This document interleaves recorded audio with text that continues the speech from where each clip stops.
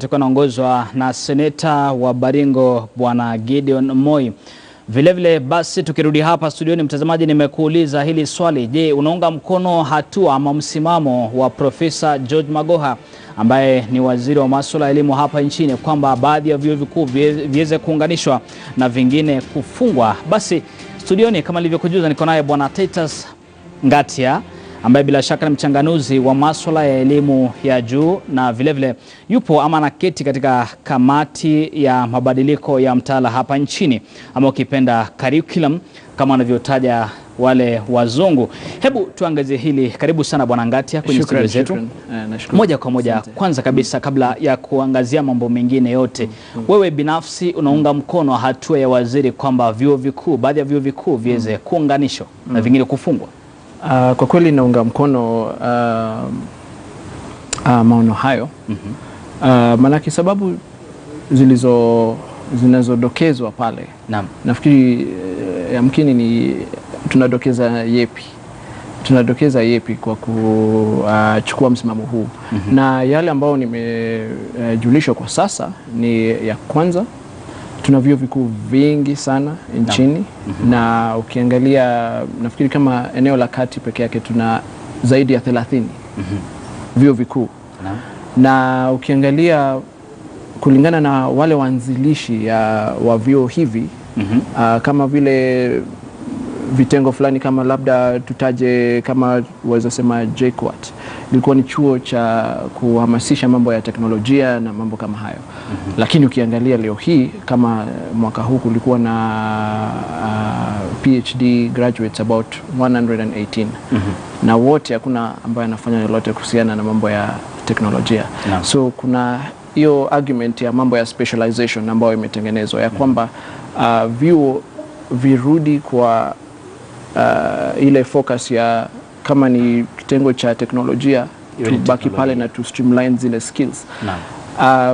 Pili, pia ukiangalia tumeondokea sana mambo ya kuangazia tuhitaji skills, the technical skills that the country really needs. We have moved away from that. Tumeanza kuhamasisha vijana kutoka miaka kama 10 iliyopita, tukaanza kuhamasisha vijana kwa kwenda kwenye chuo kikuu ndio kufaulu kwa maisha. Kwenda kwenye chuo kikuu ndio kupata nafasi bora za ajira. Na hivyo basi kuna unapata kwamba vyuo vinaunda kozi zingine ambazo wapata. So na pia ukiangalia vizuri kama kuna ripoti iliyotolewa mwaka jana na the Kenya Federation of Kenyan Employers, walipokuwa kizungumzia wanaangalia yepi unapoenda pale kutafuta kazi, kutafuta ajira, wanaangalia nini? Ni uwezo upi ambao wanatarajia kutoka kwako. Na je, tunafaa tuulize swali, na hili ni swali nauliza na tunafaa tujiulize sote, uwezo ambao ule anayeajiri anatafuta, uwezo huo ndio tunakuza katika chuo kikuu, ama tumefanya zile courses zingine? Kama wajua katika public system kuna waweza hata ukachaguliwa kufanya course ambayo haukutaka kufanya, lakini maybe wameangalia certain systems za maxi na mambo kama hayo. So unapata what they called in the FKE waliita skills mismatch. Ya kwamba there's a mismatch between tunayofanya kwenye chuo na uwezo wako na huku nje kwenye market, kwenye world of work tunataka nini inahitajika. So kwa hayo, kwa kutumia those two arguments of specialization and the other one of how as a country tuliondoka tukapotea njia kidogo, tukaanza kufanya kama electrician. Leo hii wajua kijana yupi ambaye anataka kuwa electrician ama ambaye anataka kuwa plumber, anataka kufanya ile kazi ya mfereji? Wapata kwa katika vijana hawana azimio kama hilo. Wao wanataka kwenda chuo kikuu ili wapate kazi, lakini kusema kweli wenye wanapenda ajira wanasema hapana, mimi afadhali nichukue ambaye ametoka kwenye diploma na nimkuze polepole, maana yake ana ile practical skills. Na Bwana Ngatia, niruhusu kidogo tuweze kuzungumza naye Daktari Charles Mukwaya ambaye ni katibu mkuu bila shaka wa chama cha wafanyikazi wa vyuo vikuu hapa nchini. Karibu sana kwenye taarifa za jukwaa la KTN. Yuko kwenye upande mwingine wa pili kule katika studio zetu za katikati mwa jiji pale I&M. Karibu sana kwenye jukwaa la KTN Bwana Daktari. Asante sana. Na pengine daktari, tuzungumzie hili swala na msimamo na hatua ya waziri wa elimu Bwana George Magoha kusema kwamba sasa hivi anatoa wiki 2 kwa hivi vyuo viweze kuona ni wapi ambapo wataweza kuunganisha na vile baadhi ya vyuo kuweza kutupilia mbali ama kufungwa. Je, msimamo wenu kama wafanyikazi wa vyuo vikuu ni upi? Asante. Swala nzima ambalo waziri wa elimu ametoa kwa kujaribu kusema kwamba kuna vyuo vikuu, baadhi ya vyuo vikuu viunganishwe na vingine vifutiliwe mbali, hatukubaliani na yeye. Hatukubaliani na yeye kwa sababu kwanza kabisa hajajumuisha sisi kama washikadau katika swala hilo.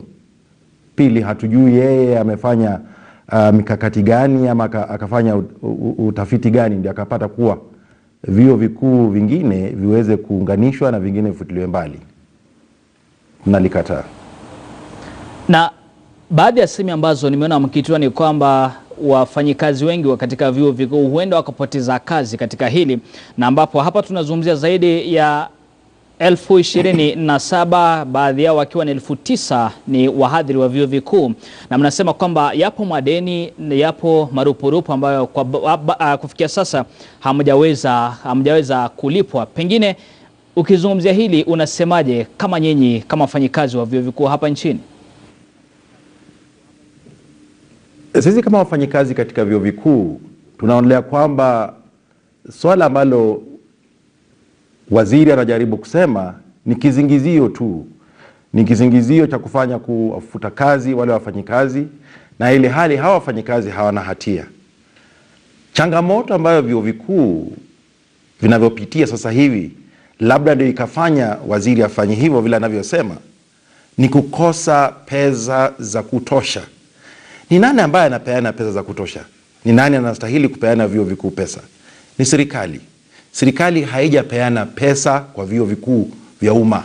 Na ndio sababu sasa wanatumia kizingizio tu ya kwamba tuweze kuunganisha vyuo vingine tufutilie mbali, tufute wafanyikazi wengine kazi. Hilo si suluhisho kwa swala hili. Manake vyuo hivi vimefunguliwa serikali imeona vyuo vikuu vikifunguliwa kila uchao. Imekuwa wapi?